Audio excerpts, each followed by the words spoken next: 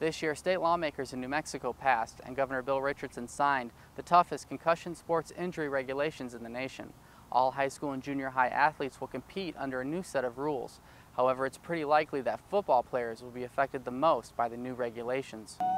Mayfield senior running back Brandon Betancourt and the rest of his teammates practice hard early in the morning. Their goal is to win a state championship this year.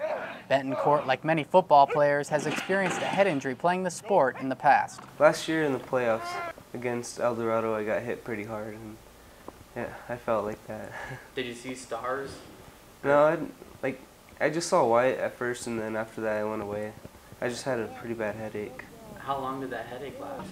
No, just till the end of the game, and then a little bit after the game. Betancourt's head coach, Michael Bradley, also suffered a head injury when he was a player. I think it was 8th grade, the only concussion that I had, and nobody knew I had it. I didn't know I had it. I was hit, I was dizzy, I had a headache. I was out of it completely for a while, and I went back in the huddle and I kept on playing. Ohio State University research shows each year about 136,000 high school athletes suffer concussions.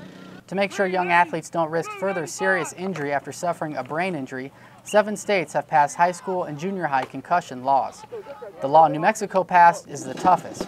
Here, if an athlete shows signs of a brain injury, they must stop participating in the game or practice. Once they have been removed, they must wait a minimum of 1 week before participating in the sport again. Well, I feel extremely comfortable with it, and always have. Concussions are a big deal. Says Bradley. According to recent studies, he's right. A 2007 study conducted by the University of North Carolina found retired N.F.L. players who sustained at least 3 concussions were 3 times more likely to have depression than players that did not sustain a concussion. Also, in 2009, a study commissioned by the N.F.L. reported retired pro players were 19 times more likely to have Alzheimer's or a similar memory-related disease than the national population of men ages 30 through 49. Mayfield senior lineman Andy Zapian says the studies aren't enough to stop him from putting the pads on. Yeah, it kind of scares me, but I love the game, so I just keep going. Last year, Mayfield lost to their arch rivals Cruces High School 23-22. This year, they want revenge. And when seniors Andy Zapian and Brandon Betancourt were asked if they would hide a head injury the week leading up to the game so they wouldn't be held out, they both said yes.